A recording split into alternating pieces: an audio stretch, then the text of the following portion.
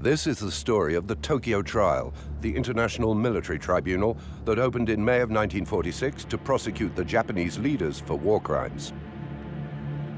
It was supposed to dot the I's and cross the T's, just like the Nuremberg Trial did for Nazi Germany, but instead it ended up in a tangled mess. This is the story of how, why, and where it went wrong.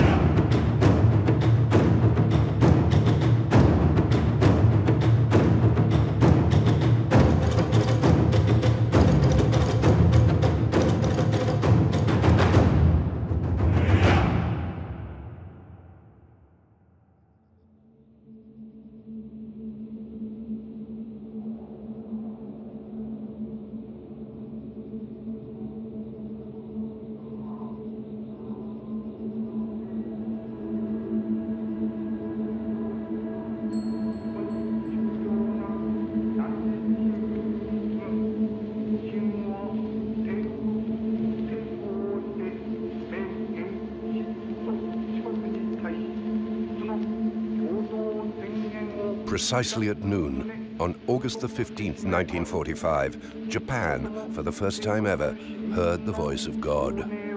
What 73 million Japanese felt at that moment is almost beyond words. All their lives, they had been told that they were a superior race, chosen by heaven to become the overlords of Asia. For years, united as one, they sacrificed daily and worked relentlessly in order to turn their motherland into a strong military power. For years, they fought what they believed was a noble war for a bright, happy, peaceful, and prosperous future for all of Asia. More than that, for them, it was a holy war in the name of a living God, the direct descendant of the sun goddess Amaterasu, the divine Emperor Hirohito. And in his name, they conquered countries and committed unspeakable atrocities. In his name, they fought bravely and died heroically. In his name, they committed suicide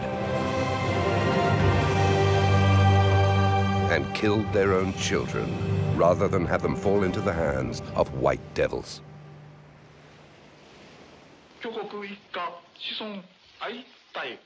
And now, for the first time ever, the divine ruler deigned to address his humble subjects. His dual voice, coming from radio boxes all across the empire, was solemn and full of sorrow. And people wept, first from hearing their God speak, and then from what he actually told them. Everything was in vain. The war was over. It's time to surrender. And 7 million soldiers obeyed and laid down their arms.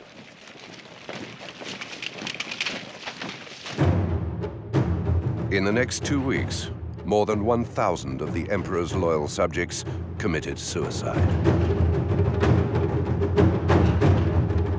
But hundreds of thousands of other military and civilian officials, instead of killing themselves, devoted their efforts to the mass destruction of incriminating evidence.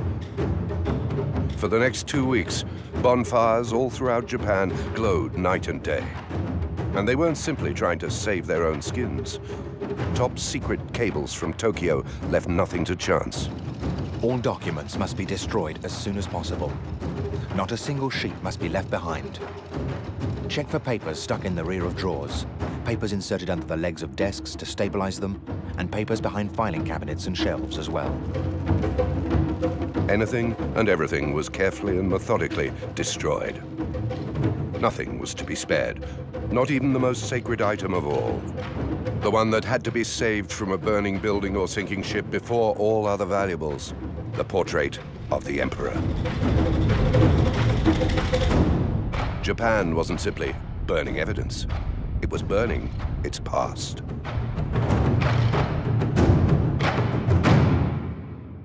Two weeks after the Emperor's speech, the first wave of GIs finally made it to Japan.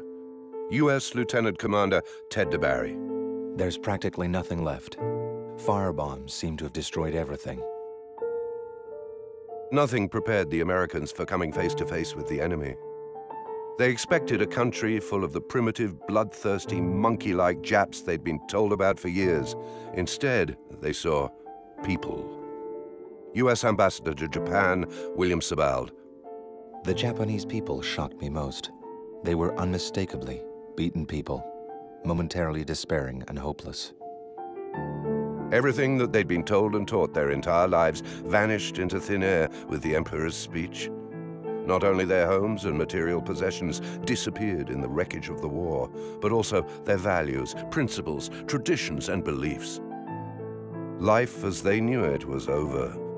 There was no future, no tomorrow. No one in all of Japan seemed to know how to go on. On the other hand, the US already had a blueprint for the conquered enemy's future. And the mandate of the quintessential American, the five-star General Douglas MacArthur, who stepped onto Japanese soil for the first time on August the 30th, 1945, was a handful. Japan had to be reoriented socially, politically, and economically. The flag that ruled Japan was no longer the rising sun. And the supreme authority had passed from a Jap known as Hirohito to an American named MacArthur.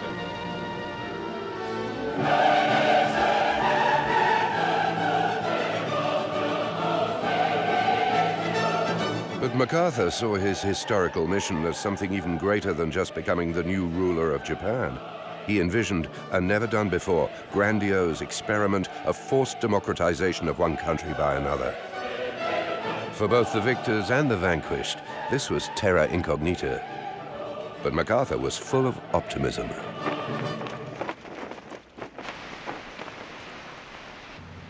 First of all, Japan was ordered to go through a process of complete demilitarization.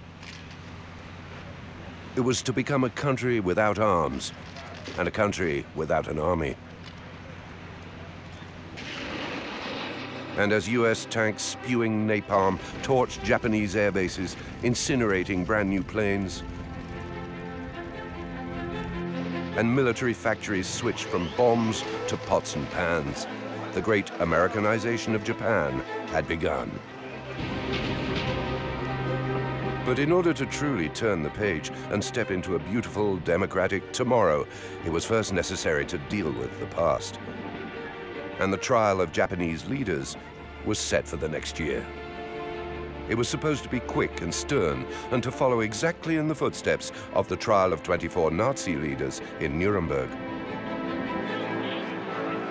And soon MacArthur got an order to start rounding up all possible suspects.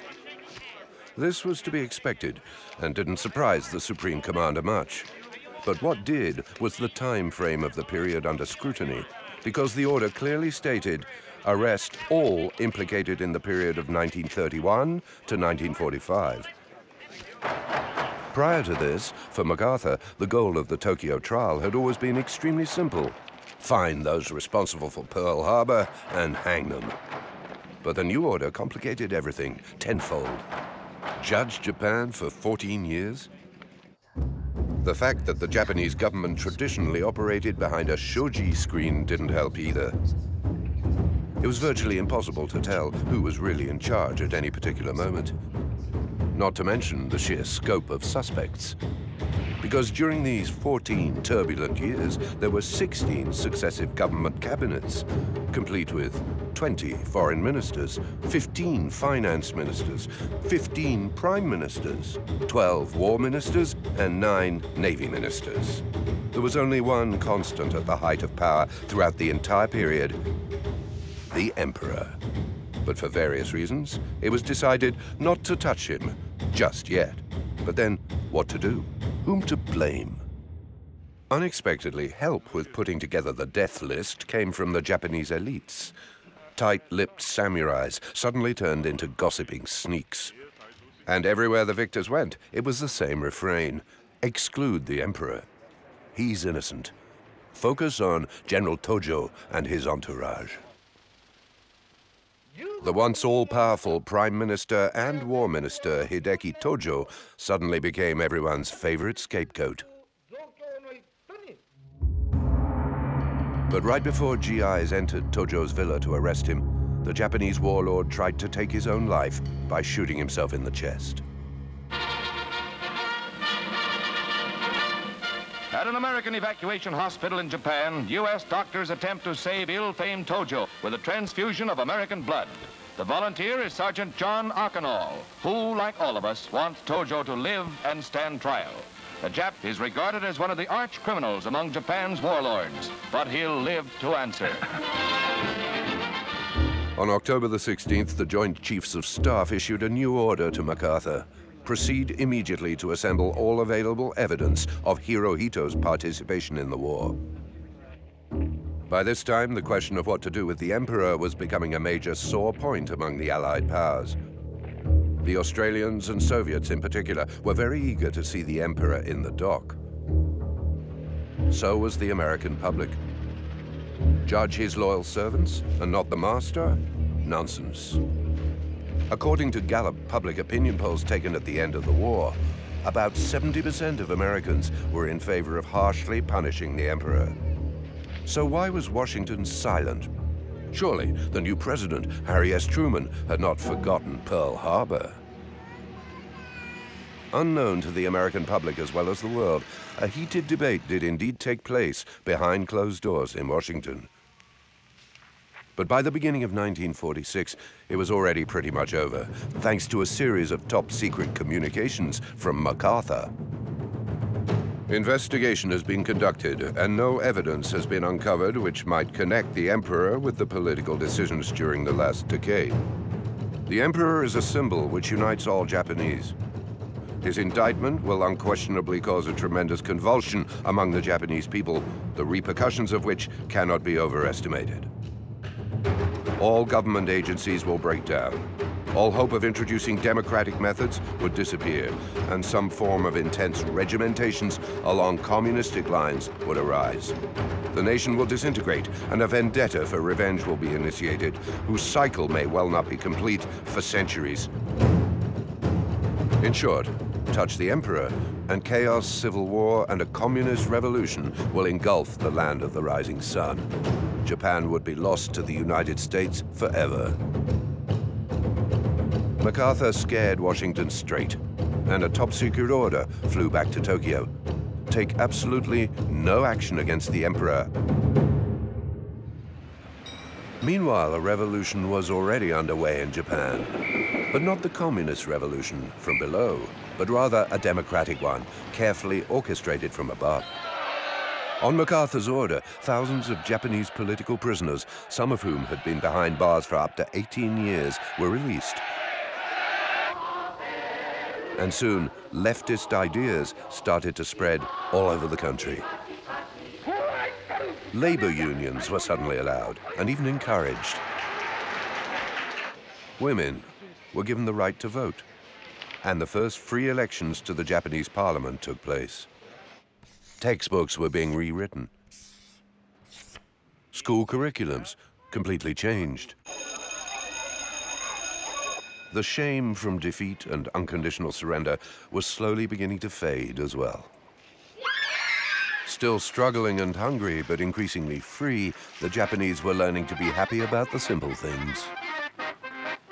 And the most popular song of early 1946 was about the beauty and joy of an ordinary apple.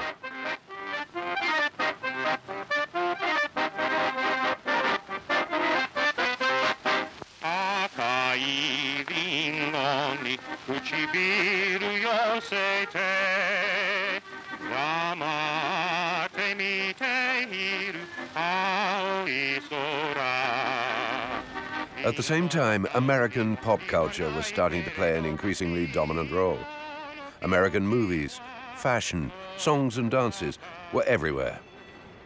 And suddenly, all Japanese people wanted a piece.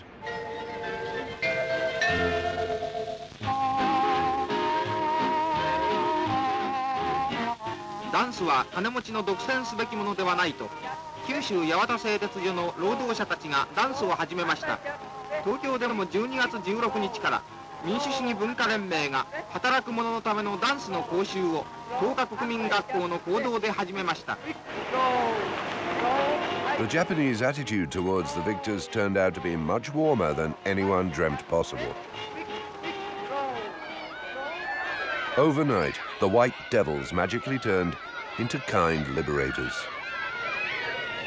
The image of the Japanese in the eyes of the Americans was transforming too, from a scary and bloodthirsty samurai into an exotic geisha. This sexually charged American view of Japan would linger for years to come.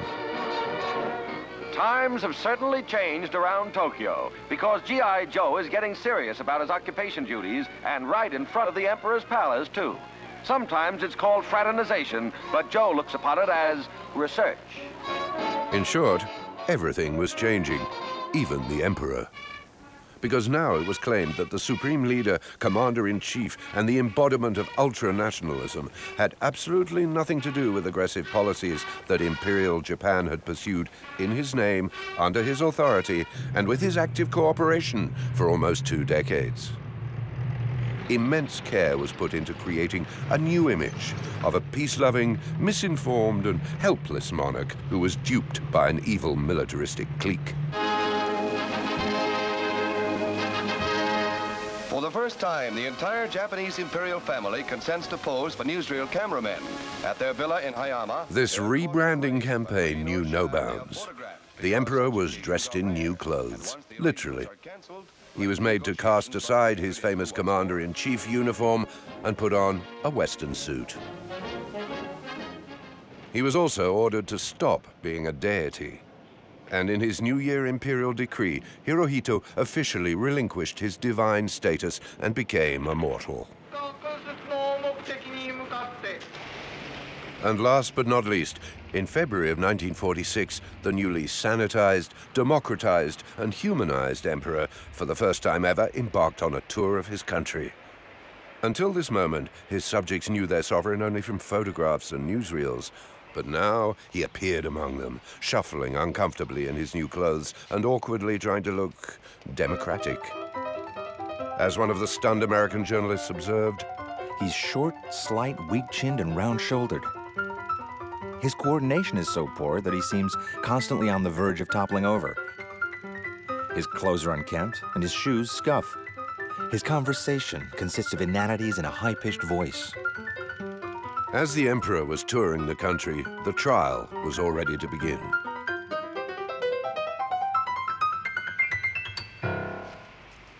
And more than 100 of the emperor's loyal servants languished behind bars in Japan's most notorious prison, Sugamo, as Class A war crime suspects. But contrary to usual protocol, these suspects were allowed to communicate freely there, coordinating their future testimonies to protect the emperor from any possible taint of war responsibility.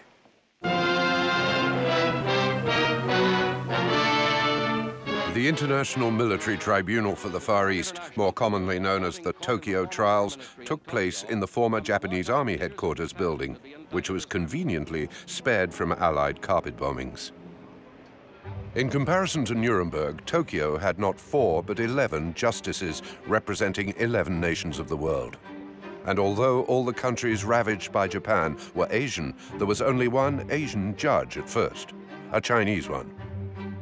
After a small diplomatic scandal, at the very last moment, 2 more Asian judges were added. A judge from colonial Philippines, still under the heavy influence of the United States, and a judge from the British colony of India. Neither had enough time to make it to court for the first day of proceedings, though, and on May the 3rd, 1946, the court started without them. For the 9 judges present, the trial looked rather simple. Probably because most of them, even before the beginning of the trial, had already made up their minds on the verdict. guilty as charged.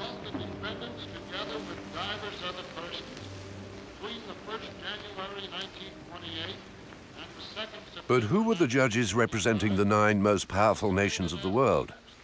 The president of the tribunal, Australian Sir William F. Webb.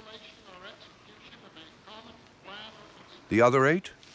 The Honourable Lord Patrick of Britain, Edward Stuart MacDougall of Canada, Mei Zhuo of China, Henri Bernard from France, Professor Bert Rolling of the Netherlands, Harvey Northcroft of New Zealand, Major General Ivan Zarianov of the Soviet Union, and John P. Higgins of the United States.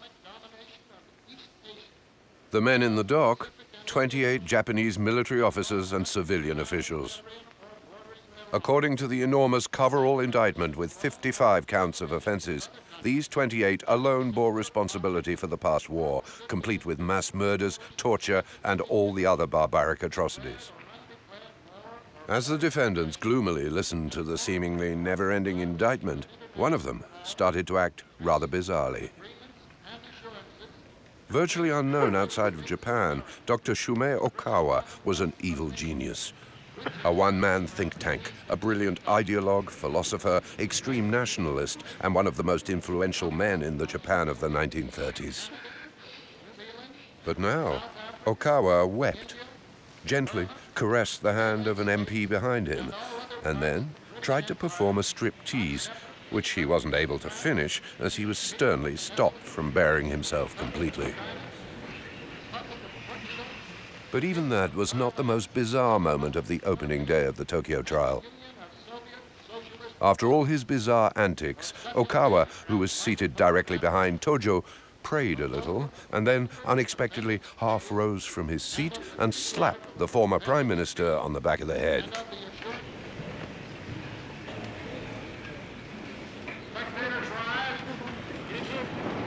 The official US psychiatric report would be amusing to say the least, because according to it, Okawa felt that he was the embodiment of Jesus, Mohammed, Buddha, and Jehovah, all rolled into one. Quite a few judges were rather skeptical about Okawa's sudden onset of madness, but there was nothing they could do. On day 1, Okawa left the courtroom, never to return. 2 weeks later, the Indian judge, Radhabinod Pal, finally made it to Tokyo. Pal was picked in such a hurry that no one in India even bothered to check his views on Japan before sending him off. If they had, they would have discovered that for Pal, Japan had always been somewhat of a lighthouse, a proud Asian country that managed to stay independent throughout the centuries. Unknown to the world, now among the judges appeared an avid admirer of Japan, who had also made up his mind on the verdict before the beginning of the trial. In Pal's eyes, all defendants were not guilty. The prosecution's opening statement, read by Chief Prosecutor Joseph Barry Keenan on June the 4th, 1946, was ruthless. The wars which they were planning and for which they were preparing and which they initiated and waged could result in nothing else than wholesale destruction of human lives. They were determined to destroy democracy and its essential basis, freedom and the respect of human personality. They were determined that the system of government of and by and for the people should be eradicated.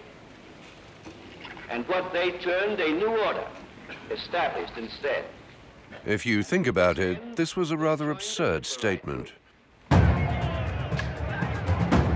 Because was there a true democracy, freedom, and respect of human personality in British India, American Philippines, Dutch East Indies, or French Indochina before Japan invaded these countries?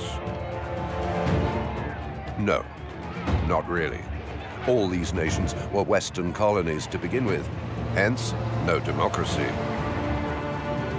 Furthermore, at the same time the chief prosecutor delivered this passionate speech, the Dutch were already fighting their way back into Indonesia, their former colony, which had dared to rise up and declare independence at the end of the war. And no one at the trial saw the hypocrisy.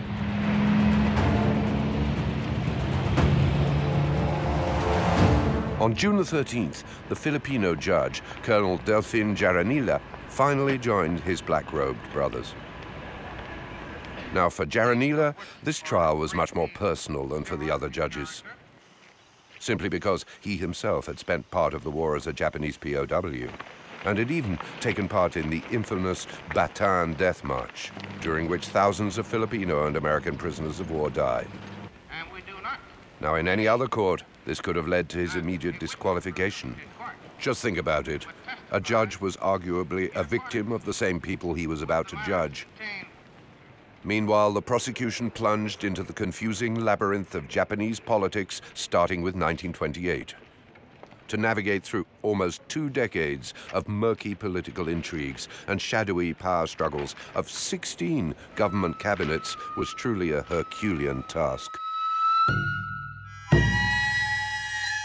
Also, it was all so foreign, so alien. Just like the ancient imperial Gagaku dance, the judges were unexpectedly invited to enjoy that summer. In Gagaku, every little movement carries a lot of meaning, which is crystal clear for the enlightened. Outsiders, on the other hand, don't have a chance to unravel it. And the judges were getting more and more confused. The American Judge Higgins, in particular, was getting restless.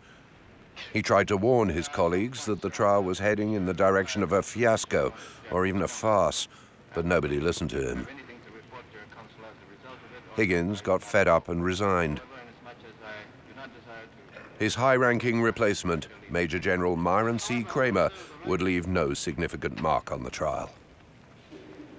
Then, the China phase of the trial began. In 1931, Japan occupied Manchuria, an area 3 times the size of France, complete with almost 30 million people. 6 years later, a full-on war against China started. And Japanese newsreels, surprisingly set to the sound of Wagner, proudly showcased Japan's victories against its giant neighbor.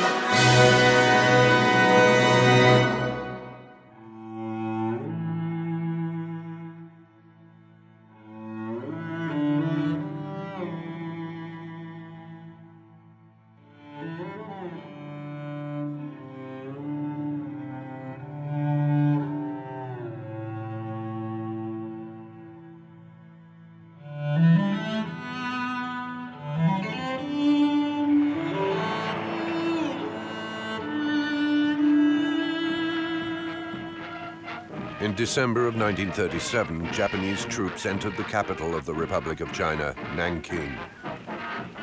This is where one of the most horrible war atrocities of the 20th century took place. It would remain in history as the Rape of Nanking. Witness testimonies were becoming more and more terrifying. Have you resided in China? Especially shocking was the testimony of John Gillespie McGee. I was a missionary of the Episcopal Church at Nanking from 1912 to 1940. In complete secrecy, Reverend McGee filmed victims of Japanese atrocities in Nanking who were lucky enough to survive and make it to the hospital. Together with his meticulous notes, these 16mm films present a blood-chilling historical document. This pregnant 19-year-old girl was bayoneted when she tried to resist rape. When admitted to hospital, she had 29 wounds all over her body. It's unknown if she survived or not. This 7-year-old boy was bayoneted 5 times in the abdomen. He died 3 days after admission. This man was shot through the jaw, soaked in gasoline and set on fire. He died after 2 days in the hospital. During the trial, it was estimated that between 200,000 and 300,000 men, women, and children were massacred during the 6 weeks of the Rape of Nanking by the Japanese army. On top of that, there were approximately 20,000 cases of rape. The majority of rape victims were subsequently mutilated with relentless savagery. Soon the trial got around to the formation of the Axis powers.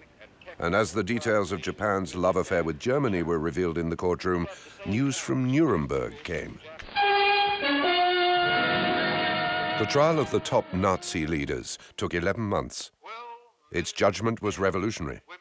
For the first time in history, a nation's political and military leaders were held personally responsible for waging war. For judges in Tokyo, this was excellent news. Now, they had a legal precedent, something to lean on. Then the atrocities phase of the trial began, with even more excruciating affidavits and testimonies. The Japanese bayoneted to death all 5 occupants of the house, one of whom was a 3-year-old girl. The 6 Japanese ate the flesh from some of the bodies of their victims during the 2-day period that they stayed at the house. We were treated throughout the march by the Japanese very badly. We were beaten, the men were bayoneted, stabbed. And as the men were on fire, they were bayoneted or shot, clubbed, or stabbed. Jap soldiers were yelling as if they were enjoying their task.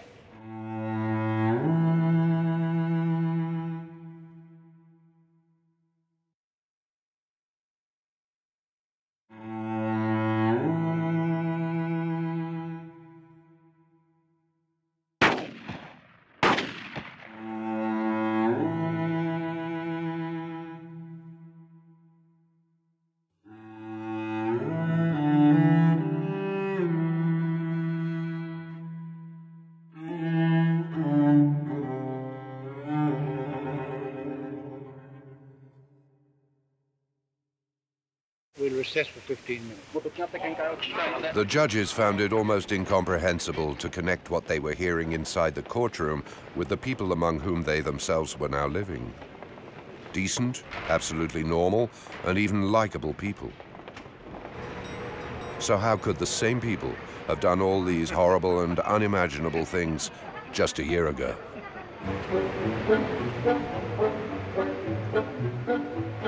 Meanwhile, Christmas came to Tokyo, and then a new year, 1947. Japan continued to change. So did the rest of the world. Post-war euphoria was rapidly evaporating.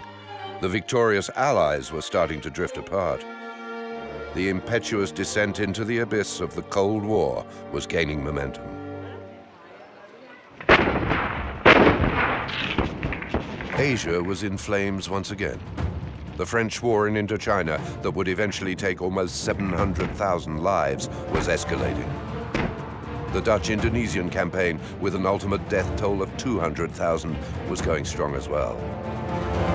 A civil war between communists and nationalists, with millions of casualties in both camps, was at full blast in China. By the beginning of 1947, everyone at the trial was weary, and there was no end in sight. The defense stage had just begun. To be honest, most of the judges weren't that interested in what the defendants or their lawyers had to say anyway. The Honourable Lord Patrick of England, for example, simply echoed the views of the British Foreign Office. Here we have a predominantly Western tribunal sitting in the Far East to try Japanese war criminals. If the tribunal fails to fulfill its task, Western justice will become the laughingstock of the Far East. Exactly a year had passed since the Tokyo trial held its first session. And symbolically, on this very day, 3rd of May, 1947, a new Japanese constitution came into effect. A brand new Japanese constitution, which was pretty much ghostwritten by the Americans. Even the accompanying booklet explaining the details of the new constitution in colorful and easy-to-understand pictures looked very much like an American comic book. No nation in the world had ever rested on a constitution so fundamentally foreign or on such a bizarre cocktail of monarchism, democratic idealism, and pacifism. In fact, the whole constitution was based on a single-page, 3-point memo penned by none other than MacArthur himself. 1. Emperor is at the head of the state. His succession is dynastic. 2, war as a sovereign right of the nation is abolished. No Japanese army, navy, or air force will ever be authorized. And 3, the feudal system of Japan will cease. By this time, back in the courtroom, Pearl Harbor, the key issue of the trial for the Americans, was the main topic of discussions once again. And the emperor's loyal subjects, instead of defending themselves, continued to exonerate their ruler by blurring dates, places, and responsibilities. One affidavit even stated that the emperor was so apolitical and out of the loop that he learnt about the Pearl Harbor attack only post factum. But it's impossible to cover all the tracks, and an Imperial Conference transcript resurfaced, which clearly stated that on November the 30th, 1941, 4 days after the Imperial fleet set sail for Pearl Harbor, the Emperor had a meeting with Tojo, at which the Pearl Harbor issue was discussed. After learning this, Webb asked a simple and logical question. So, does that mean then that the Emperor directed the attack to be carried out? The courtroom froze. This wasn't in the script. But then lawyer William Logan rushed up to the lectern to protect the Japanese emperor, who, by the way, wasn't even one of his clients. But the emperor was following constitutional government. If a cabinet advises a king to commit a crime and the king directs that a crime be committed, there is no constitutional protection. But if the cabinet advised the emperor... I assume that you're going to suggest right now that in that case, the king can do no wrong under the Constitution? Yes, if the cabinet advises the emperor that it is necessary for the country to go to war for self-preservation and self-defense, self-defense is a good defense to any crime. They didn't want to go to war, Your Honor. They were driven to it.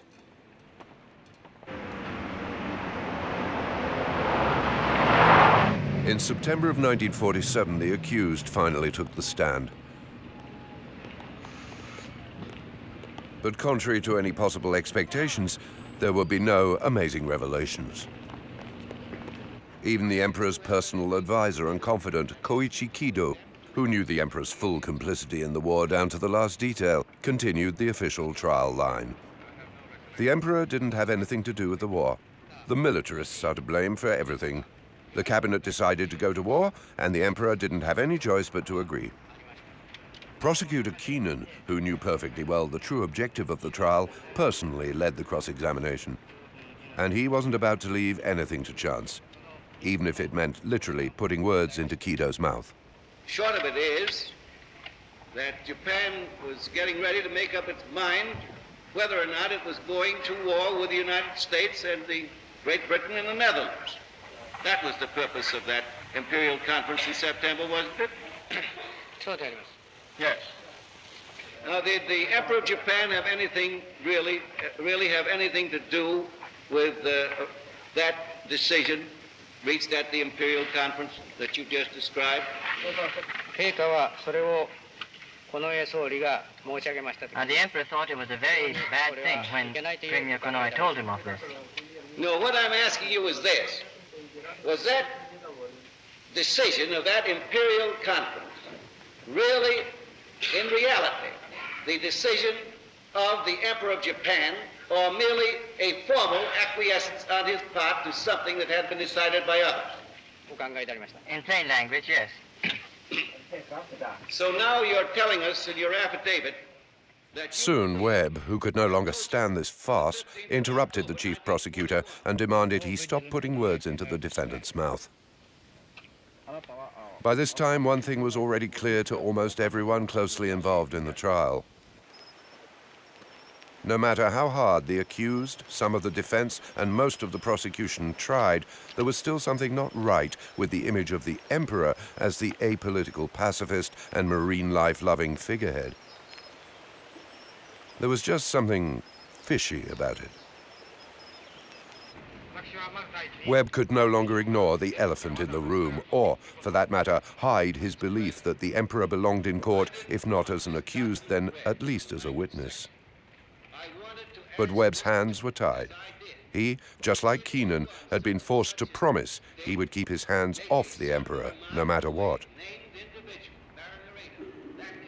But as the saying goes, Some promises are meant to be broken. Please proceed, Mr. Witness, with your full explanation. Meanwhile, one more little detail came up, which made it even harder for anyone closely involved to believe that the peace-loving emperor was a fierce opponent of Pearl Harbor. During the cross-examination of the former Minister of Foreign Affairs, Shigenori Tojo, it was accidentally revealed that on the very day of the Pearl Harbor attack, Tojo was urgently summoned for a meeting with the emperor. At this meeting, which took place at the Imperial Palace at 3 o'clock in the morning, Hirohito was dressed in full naval dress uniform. The image of the emperor proudly wearing his full naval dress uniform, the same day his navy starts an undeclared war against the United States and Britain, didn't quite fit with the image of a peace-loving and grief-stricken sovereign. December the 26th, 1947, was a big day at the Tokyo trial. Finally, it was Tojo's turn. Interest in the trial peaked once again, and masses of Japanese showed up extra early that day for their free day passes. But not all of them would get in. There were just too many of them, and the Japanese could only sit in a specific section of the courtroom, even if there were empty seats elsewhere, for example, in the section where MacArthur's wife and son sat.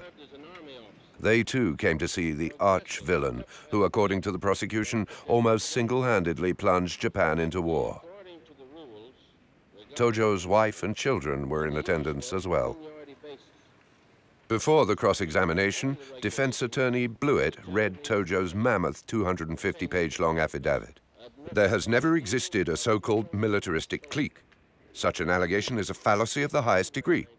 America and Britain adopted a policy of strangulation against Japan to provoke and force Japan into this war. Allies needed this in order to be able to involve America into the European conflict. For Japan, it was a war of self-defense, and there was no alternative. Tojo didn't forget about the emperor in his affidavit as well. The emperor had no free choice, and the war was absolutely not the responsibility of the emperor. I am, on the other hand, not only willing, but sincerely desire to accept the full responsibility for this war. Time flies. It was already the second New Year's Eve of the Tokyo trial, and just another day of Tojo's cross-examination. Everyone was already exhausted. After all, it had been 20 months. Everybody, even Tojo. He was tired from non-stop questioning and was even starting to lose his usual sharpness. And when asked a simple question, if he knew of any instances when Kido acted or gave advice contrary to the emperor's wishes for peace, Tojo slipped. I do not know of any such instances, simply because there were none. I do not see how a subject of the emperor, even among the country's highest authorities, could have gone against the will of His Majesty. The emperor had consented to the war. None of us would dare act against the emperor's will. For the first time, a simple and rather obvious thing was said out loud. The emperor had authority and power.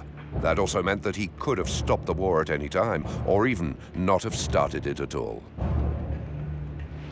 The day quickly wrapped up, and there was a good excuse. It was New Year's Eve, after all. Webb was overjoyed. Tojo's slip was an unexpected late Christmas gift to him. He'd finally heard what he was waiting for. That very day, Webb wrote to General MacArthur requesting permission to bring the Emperor in for questioning. But instead of answering Webb, MacArthur urgently summoned Keenan. At the meeting, the Supreme Commander ordered the Chief Prosecutor to fix this mess pronto. And Keenan launched a storm of activity. Through 3 different Japanese intermediaries, Tojo was carefully and thoroughly instructed on how to recant his incriminating remark. And the chance to do so was soon presented to him by Keenan during the continuation of the cross-examination. I think it's a good time, Mr. Tojo, to change the subject. And after this rather awkward intro, Keenan went for it. I want to ask you a few questions on the relative positions of yourself and the Emperor of Japan on the matter of waging war.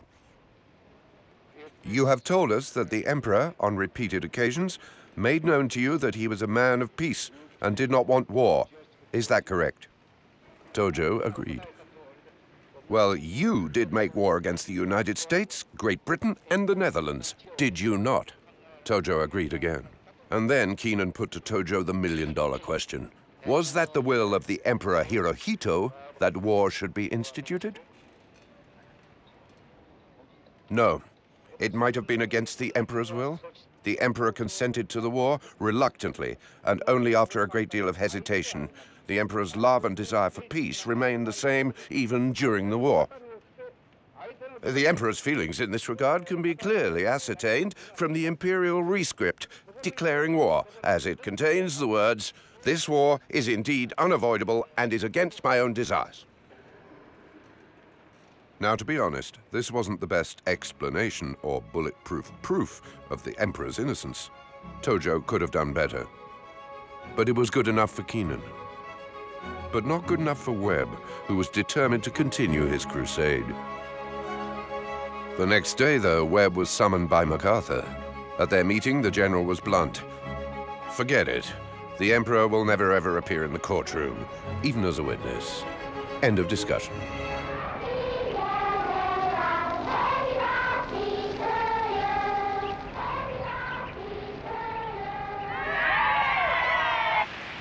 And on a rainy Friday, April the 16th, 1948, almost 2 years after the Tokyo trial began, as photographers and cameramen swarmed the courtroom to film and photograph the defendants, wondering about their fate, everyone else involved exhaled. Even Webb, in a private letter, wrote, "We expect to be a month or so on our deliberations, the same as Nuremberg." But nothing in Tokyo was the same as Nuremberg. And the courtroom would stay empty for another 7 months as the international panel of judges struggled and quarreled. By the summer of 1948, it was already clear that Japan's wartime wounds were healing well. Step by step, Japan was becoming a different country altogether. Public interest in the trial slowly waned. After all, this trial dealt with issues no longer relevant in the new, Americanized Japan. And on November the 12th, 1948, it all came to an end. After 818 court sessions, 419 witness testimonies, 779 affidavits, 4,336 exhibits, 2 years, 6 months, and 15 days after its first session, the International Military Tribunal for the Far East crawled to the finish line. The enormous final judgment took 5 days just to read. Its gist was simple, though. Since 1928, Japan was in the hands of a military clique that had conspired to launch a succession of aggressive wars. Between 1931 and 1945, there was a common pattern of atrocities and cruelties of the most inhumane and barbarous character in all theaters of war, which leads to only one possible conclusion. The atrocities were either secretly ordered or willfully permitted by the Japanese government and military. The accused are found guilty for the actions of the state. To no one's surprise, the Emperor's complicity in the war was never addressed. The international military skill in the Far East is now resumed. In accordance with Article 15H of the Charter, the International Military Tribunal for the Far East will now pronounce the sentences on the accused convicted on this indictment. And then, one by one, the defendants were led out to hear their fate, proclaimed by Webb.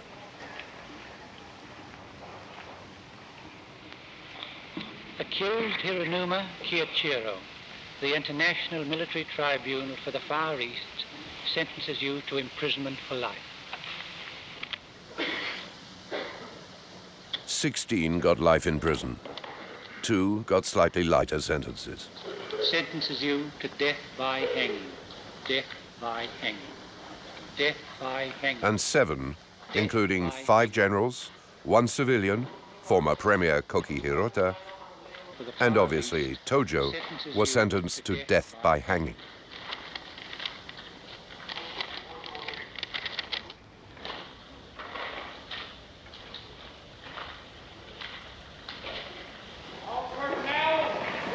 And just like that, the seemingly never-ending trial came to an end. There was no fanfare. It didn't even feel like a closure. It just fizzled out. There was talk about 5 separate opinions, though, but not one of them was ever read in court. The Indian judge, Justice Pal's enormous 1,235-page-long dissenting opinion can be summed up in a single sentence. Whatever the accused did, they did out of patriotic motives and in order to change the colonial status quo.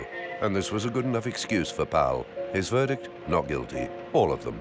More than that, Japan is not guilty too. Webb wrote that the tribunal was greatly compromised by the absence of the emperor and the careful exclusion of any references to him. Webb was furious that the leader of the crime had been granted immunity. French judge Henri Bernard echoed Webb. It cannot be denied that Japan's crimes had a principal author who escaped all prosecution and of whom the defendants could only be considered as accomplices. But as any law scholar knows, the beauty of dissenting opinions is that they don't change a thing. And at the stroke of midnight, December the 23rd, 1948, the Sugamo 7 were hanged.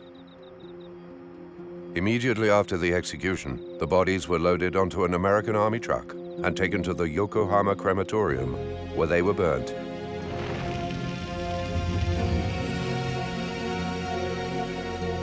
The very next day, on Christmas Eve, American authorities announced amnesty for all Class A war criminal suspects still held in Sugamo prison, and they were promptly released. A week later, Shumei Okawa, whose midsummer madness miraculously and suddenly disappeared, was declared mentally fit and quietly discharged from the hospital. And then things got even more interesting. Obsessed with the fear that Japan was turning red, the Americans started to jettison many of the democratization ideals that they themselves so passionately introduced and induced just a few years earlier. First, there was a strong crackdown on communists, then on labor unions, then on freedom of speech. At the same time, charges against prominent Japanese were dropping like flies. All Class A war criminals sentenced by the Tokyo trial to life in prison were also miraculously pardoned one after another within just a few short years. For many Japanese, this would become the ultimate proof that the Tokyo trial had been nothing but a hypocritical farce. Japan is not guilty. Then, despite the protests of a younger generation of Japanese, Washington slowly started cozying up to the conservative old guard of Japan. This would culminate in the case of a member of Tojo's cabinet who spent a few years in the Sugamo prison as a Class A war crime suspect himself, Nobusuke Kishi. After his release from Sugamo, Kishi, like all the others pardoned, was prohibited from ever holding public office again. But a few years down the road, embraced and groomed by the US Embassy in Tokyo, Kishi became Japan's new premier.